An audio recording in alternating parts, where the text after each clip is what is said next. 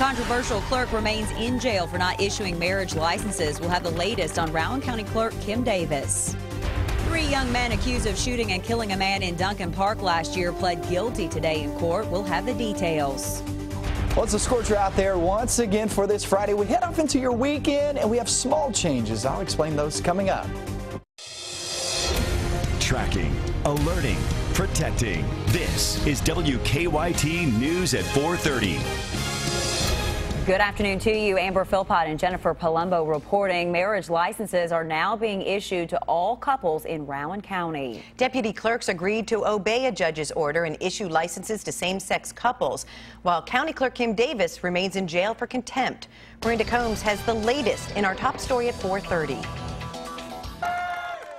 This is the 6th time James Yates and William Smith Jr. tried to get a marriage license in Rowan County, Kentucky. Friday, they finally got one. You'll sign here. William will sign here. Yates and Smith are the first same-sex couple to come here since a judge jailed County Clerk Kim Davis for refusing to comply with his order. Davis is a born-again Christian and says God's moral law prevents her from issuing licenses to same-sex couples.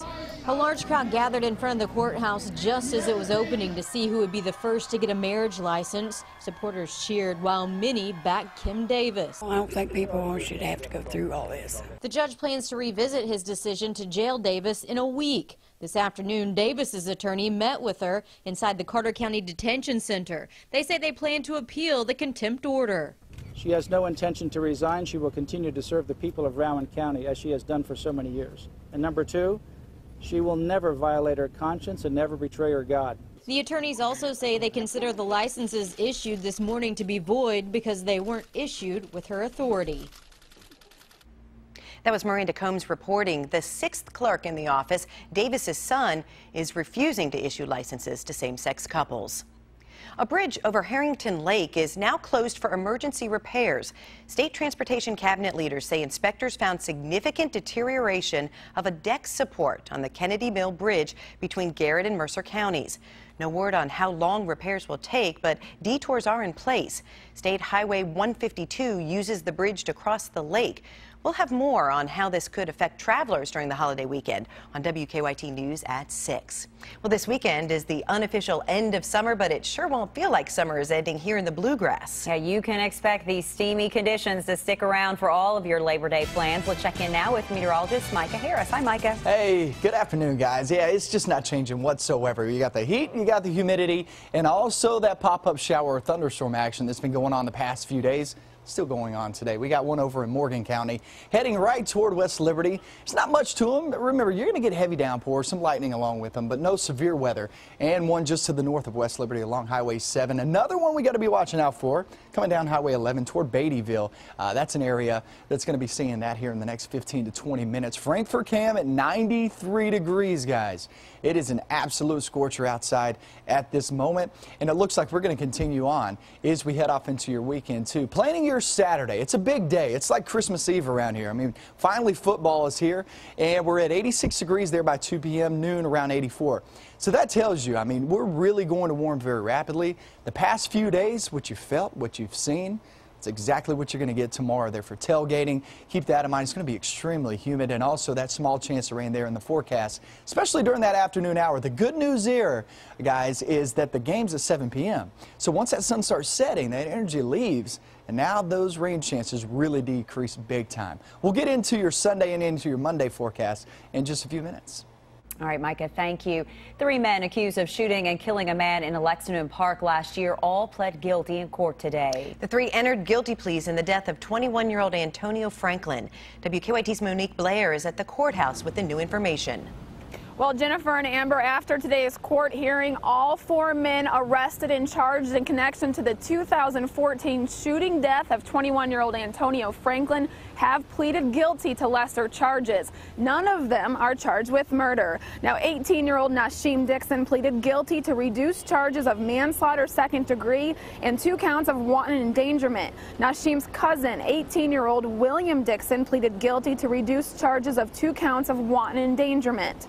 18-year-old Brian Brown, who is out on bond, Bond also pleaded guilty to reduced charges of 2 counts of wanton endangerment. Today, Judge Pamela Goodwine asked the men what happened the day Antonio Franklin was shot to death. They say it was a physical fight that originally started over a girl and eventually led them to Duncan Park, where shots were fired. I didn't know what was going to happen at the time, so I just acted off impulse. Shot at her. You didn't know what was going to happen at the time. You saw him and you acted on impulse. Because somebody who had nothing to do with your beef, somebody who had nothing to do with you, Damian Sanders, Brian Brown, or Jordan Searcy has lost his life.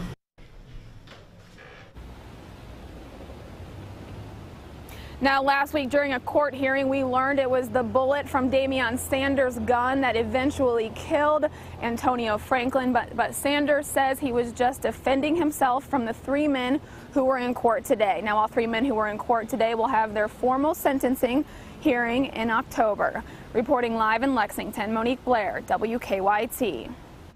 Damian Sanders pleaded guilty last week to second-degree manslaughter and was sentenced to 7 years. A man is in the hospital after being stabbed several times in Lexington. He was found inside a car on New Circle Road near the Harrodsburg Road exit ramp. Police are still trying to figure out when the man was attacked. The victim was able to tell them he did not know his attacker. Forensic units collected samples from the car. A former University of Kentucky student has been murdered in Texas. Police say 35-year-old Dr. Kendra Hatcher, who attended UK's dental school, was found shot to death in a parking garage. Authorities are now searching for a Jeep Cherokee and a driver who they consider to be a person of interest in the case.